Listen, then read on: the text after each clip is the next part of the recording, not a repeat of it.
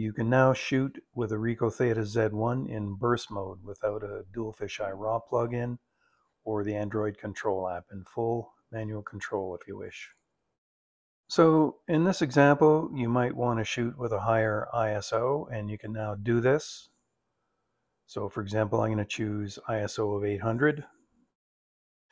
Next, I'll choose the AE bracket mode. I'll set my EV step to 0, so all my exposures are the same. So I'll set my number of shots to either 7 or 9. I'm going to have to shoot 2 sets to get the number I need for RAW+. ISO adjustment with ISO off. I can set up a delay here, but I'll just leave it off.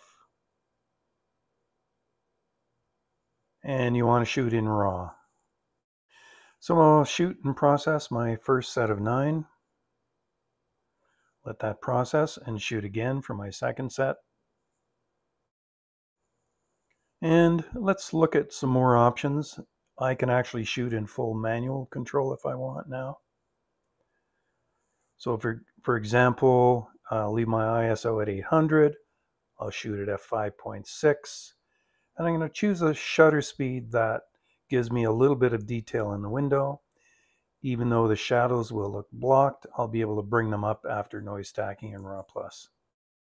Note that this is not a solution for deep window pulls, but it's very often a good solution for dark scenes without a large amount of contrast.